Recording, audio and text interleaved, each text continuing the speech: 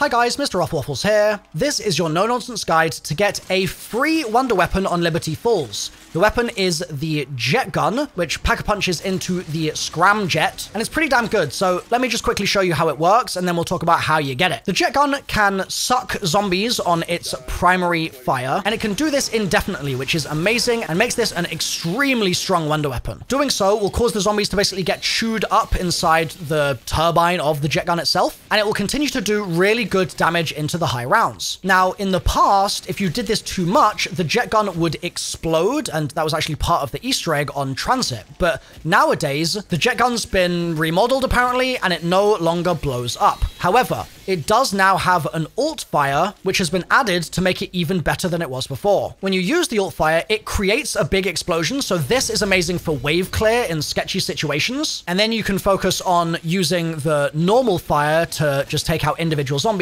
as they come along. Overall, it's very powerful. It's definitely worth grabbing in your game. So let's talk about how you get it. When you spawn in, I recommend first just opening up all the way to the church, because you're going to need to go all over the map for this Easter egg to work. Then make your way into Washington Avenue and look for this. It's a little water valve that you can find outside the front of the flower store. Should be pretty easy for you to grab. Next, head to Liberty Lanes. That is the bowling alley. And in there, you're looking for this breaker.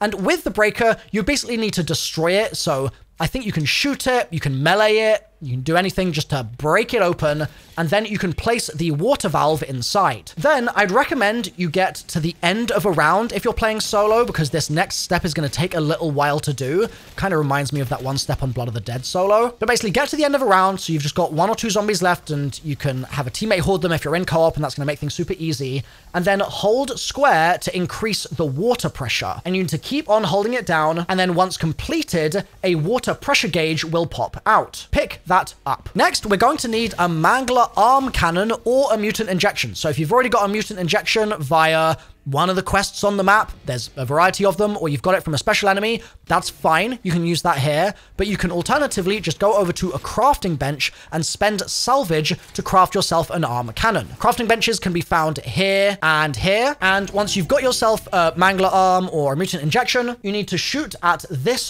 door to destroy the radio store on Riverside near the comic store. Inside there are piles of trash that you can hold square on to uncover salvage, or even vermin as well, so be mindful not to get jump scared here. But as you root through the trash, you should eventually be able to find a trash pile containing electrical wires. Once you find them, pick them up. Then head to the cemetery area, and you'll find a groundskeeper zombie roaming around there in a unique outfit. He should be wearing like a red shirt with dungarees and overalls. That's how you can distinguish him from the other zombies. Once you find him, kill him, and once he dies, he'll drop a key for a shed. So you just need to head over to the shed and follow where I'm going in the gameplay here in order to do that. And once you get there, you'll be able to find a handle brake inside. Then head over to the second floor of the motel, and you can follow where I'm going in the gameplay here in order to get there. And once you arrive, a bunch of zombies will come crashing out of this motel room, and you just need to take them out and then walk into that room. Inside, you'll find a Jetgun on a crafting table that's sort of mid-assembly, and this is your Jetgun crafting bench. Now, before you build the Jetgun, I want to give you a word of warning. This room